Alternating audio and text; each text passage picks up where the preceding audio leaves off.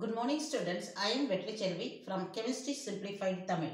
இன்னைக்கு வீடியோல preparation of carbonyl compounds, aldehydes and ketones க்கு ஒரு வீடியோ போட்டுருக்கேன். That is called catalytic that is dehydrogenation of alcohols. அதாவது primary alcohols and secondary alcohols pass the vapors of the primary alcohol on heated copper at 573 Kelvin. We will have the aldehyde. If you are passing the secondary alcohol on the copper at 573 Kelvin, we will have the secondary alcohol அப்படினா ketone வரும். இது வந்து ஒரு method of preparation for as well as the aldehyde as well as the ketone. இப்போ ரெண்டாவது method என்ன அப்படினா ozonolysis எழுதுறேன். இப்போ இந்த ozonolysis of alkene மூலம் we can get the aldehydes and ketone ரெண்டும் கிடைக்க போகுது. இப்போ இதுல நான் எப்படினா ஃபர்ஸ்ட் பேசிக்கா டீச் பண்ணிடுறேன். ozonolysis-னா அதுக்கு என்னென்ன ரியாக்ஷன்ஸ் கொடுத்தா எப்படி ப்ராடக்ட் வரும் எப்படி ஈஸியா கண்டுபிடிக்கலாம் டிப்ஸையும் சொல்லுறேன். இப்போ நம்ம process போறோம். ozonolysis வந்து இது நம்ம already +1ல hydrocarbon லெசன்ல படிச்சதுதான். Let us start with the ozonolysis. இப்போ நம்ம இதுல சிம்பிளா சொல்லிடுறேன். ஃபர்ஸ்ட் ஸ்டெப் என்ன அப்படினா alkene. நம்ம let us take it as a simple alkene. Simple alkene யாரை நான் எடுத்துக்கிறேன்னா ethene. இந்த simple alkeneல நம்ம எதை சேர்க்கிறோம்? ஓசோன். ஓசோனை சேர்க்கும் பொழுது வர ஃபர்ஸ்ட் ப்ராடக்ட் என்னன்னா ஓசோனைட் அப்படிங்கிற ஒரு ப்ராடக்ட் கிடைக்குது.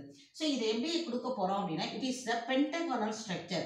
இந்த இது எப்பொழுது எழுதுறப்பையும் நீ பென்டகன் அப்படிங்கிறத ஞாபகம் வச்சுக்கோ. அந்த இடத்துல இந்த இதை ஜஸ்ட் இந்த இதை கொடுத்துருங்க. கொடுத்த பிறகு இந்த கார்பன் வேலன்சி செக் பண்ணிக்கோ. 1 1 2 4. ஸோ அதனால இந்த ஹரிசாண்டெல்லாம் இந்த இடத்துல இருக்கு. ஸோ இந்த ரெண்டு பாண்டுமே உடஞ்சி உனக்கு ஓசோன் அங்கே introduce ஆகுது. This is called ozonide. இந்த ozonide நம்ம அதுக்கடுத்து என்ன பண்ண போறோம்னா zinc in presence of waterல நம்ம reductive this is we are going to do reductive zinc with the help. It is used to remove the oxygen as a hydrogen peroxide.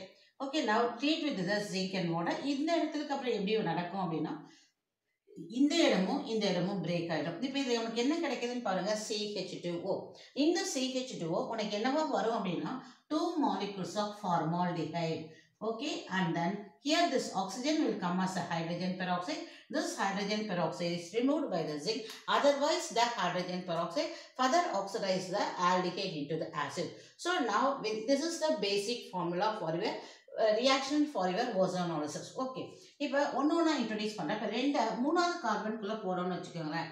This is your third carbon. It is here, it is CH, and this is your CH3. What is the name of the compound is called as a propene. இப்போ இதுக்கு அதே ozonolysis பண்ணனும்னா என்ன நடக்கணும்? இந்த ரெண்டு இந்த கார்பனுக்கு நடுவுல அதாவது எந்த இடத்துல உனக்கு கார்பன் டபுள் பாண்ட் கார்பன் இருக்குதோ அதுல தான் நீ என்ன பண்ற ஓசோனை இன்ட்ரோ듀ce பண்ற. சோ அப்ப நம்ம இங்க எழுதிக்கிறோம். சோ அந்த இத அப்படியே எழுதுங்க. இந்த compound that is called propene அப்படியே எழுதிருங்க. CH2 எழுதியாச்சு. இப்போ ஓசோனை இன்ட்ரோ듀ce பண்றேன். This is called as a ozonide pentagon structure. அதுக்கு அடுத்து உனக்கு என்ன நடக்க போகுது அப்படின்னா with the zinc with the water we are going. This is called as a reduction. இப்போ உனக்கு இதை பாருங்க. இதை பிரேக் பண்ணுங்க. இதையும் பிரேக் பண்ணுங்க. இதை வச்சுட்டு நம்ம என்ன எழுதலாம் அப்படின்னா it gives 1 molecule of formaldehyde.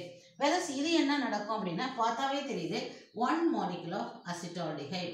Okay, plus hydrogen peroxide. It will come as a hydrogen peroxide that is removed by the zinc. So அப்ப propene எடுத்தோம்னா உனக்கு ஒரு formaldehyde ஒரு acetaldehyde. இதை எப்படி நீங்க ஈஸியா ரீச் பண்ணலாம்னா இதை உடைங்க. டபுள் பாண்ட் உடைச்சோம்னா என்ன கிடைக்குதோ அதை வச்சு நீங்க என்ன சொல்லலாம் ப்ராடக்ட்ஸ். அப்ப ரியாக்டன்ஸ் பேர் சொன்னா உனக்கு ரியாக்ஷன் எழுதாமே அதோடைய ப்ராடக்ட்ஸ் சொல்ற அளவுக்கு உனக்கு அதுக்கு நாலேஜ் வேணும். இப்போ நான் என்ன கொடுத்துருக்கேன் அப்படின்னா நான் ethene carbon number 2வும் carbon number 3யும் முடிச்சிட்டோம். இப்போ நம்ம கார்பன் நம்பர் 4க்கு போறோம். கார்பன் நம்பர் 4 அப்படின்னா this is what is this is your CH3 CH3. So இதோடைய நேம் கார்பன் நம்பர் 4. இதோடைய நேம் வந்து 2-butene. ஓகே, இப்போ இதை நான் சிஸ்டமேட்டிக்கா எழுத போதில்லை. இது ozonolysis பண்ணா என்ன நடக்கும் தெரிஞ்சுக்கோ. Just you break it. So here how many carbon? 2 carbon, 2 carbon. So you will get the 2 molecules of acetaldehyde. So now this is if you are going for 1-butene. இப்போ 1-buteneக்கு அதாவது எப்படி ஃபாஸ்டா செய்யணும்னு தெரிஞ்சுக்க இவ்வளவுதான். இப்போ இதை ozonolysis பண்ணா இந்த சைடு ஒரு கார்பன் இந்த சைடு 3 கார்பன். அப்போ உனக்கு என்ன ப்ராடக்ட் கிடைக்கும் அப்படின்னா this is called as a formaldehyde. Another is with the 3 carbon of your what is it called as a aldehyde, that is called as a propanol. So this is the way you have to proceed the what is it called as a ozonolysis. இப்போ பார்த்த அத்தனையுமே நம்ம என்னது aldehyde தான் பார்த்திருக்கோம். இப்போ ketone உனக்கு வேணும் அப்படின்னா ஒரு iso structure எடுத்துக்கிறேன். So I am taking now isobutylene. Isobutylene எப்படி வரையணும்னு பார்த்துக்கோங்க. first this is your isoங்கிற compound இதுதான். இதுல butylene. This is carbon number 4. Of course, here it is double bond. Now you apply the valency. So what is the formula? Is butylene is C4H8. So now so this is. இப்போ இதை வடிச்சோம்னா இங்கே கிடைக்கிறது 1 molecular formaldehyde. Here you are getting that. What is it called as a acetone? That is called as a ketone. This is the way, by simply writing the reactant, you can identify the products. Prepare well, children. Thank you.